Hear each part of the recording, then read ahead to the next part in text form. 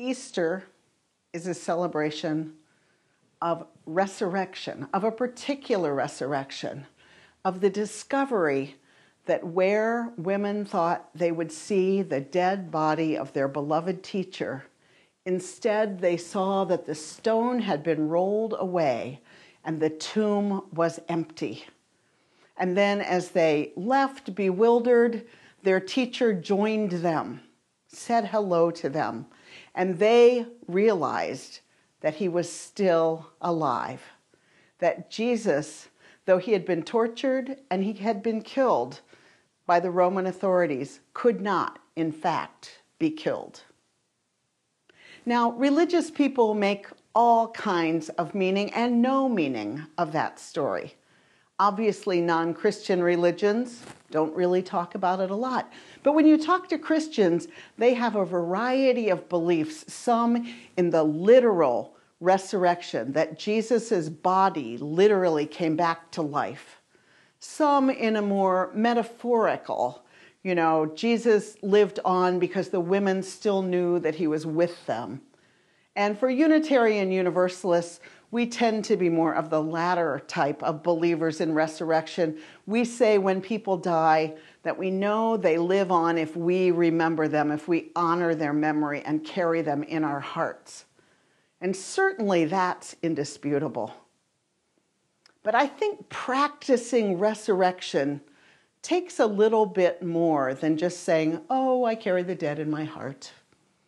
So I want to talk today about what practicing resurrection means for me. First of all, practicing resurrection means mourning the dead. That's hard enough for me. Believing that people that I love really will die, or even believing that people I love have died, is incredibly hard for me. And before something can come back to life from death, it has to die. There has to be the death. Now for me, I don't know about you, but that's not been easy. I shared last year that after my father died, I went to the crematorium and I watched them put his body into that fire to burn. And why did I do that? I wanted to be a witness to his death. I wanted to believe that he had died. And the people at the crematorium warned me that some people got very upset because they in fact thought that their loved person was being burned, and it really traumatized them. But when I looked at my father's body, which looked so lifelike, I knew that he was not there. And I needed to know that. I needed to know that he was not in his body anymore. I needed to believe that this man who knew me before I was born and who had always been there, in fact, no longer had the physical form in which I had always known him.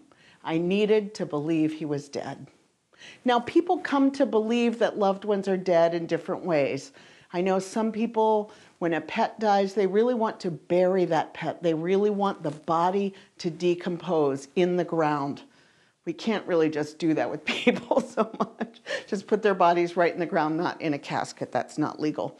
But there are a lot of traditions where people did send bodies into the elements, before we had to get a little more sanitized about it.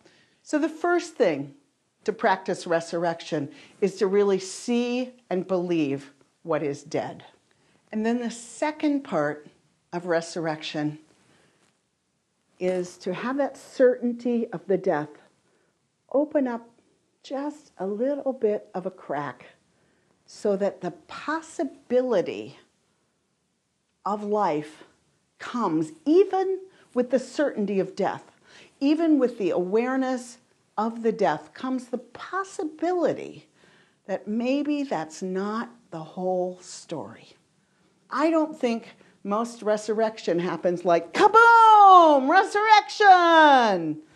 I think it happens when an inkling of an idea comes to us, that someone or something or a relationship that we had completely given up on, thought was over, and it could be a part of ourself, all of a sudden a little shaft of light comes in that whispers to us, maybe there's more. And the third part of practicing resurrection is what those women did.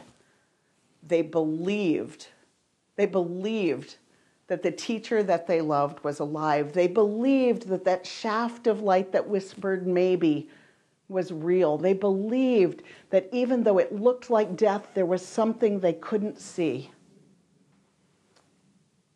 In Minnesota, in the winter, when the snow covers the ground and everything is frozen and dormant, we believe, without any evidence in the moment, that spring will come again, that life will return. Or perhaps where you are, when it gets so hot you can barely move in the summer, and that's the time that growing stops where you are. Still you believe that the cooler days will come and growth will come again. We believe it about relationships where they seem dormant. We see a tiny sprout and we say, I'm going to follow that. And that decision, that is the act of practicing resurrection. It's believing it. It's believing it enough to take a risk for it.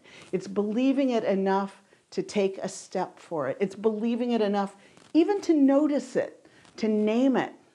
Practicing resurrection is a daily commitment.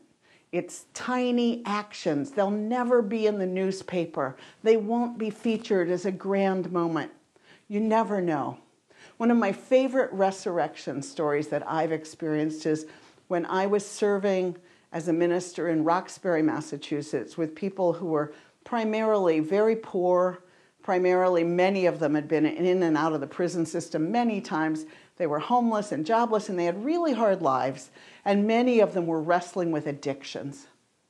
And one of them said to me, I don't know if Jesus could turn water to wine, but I know that he turned crack cocaine into a couch because I sit on it in my living room every day.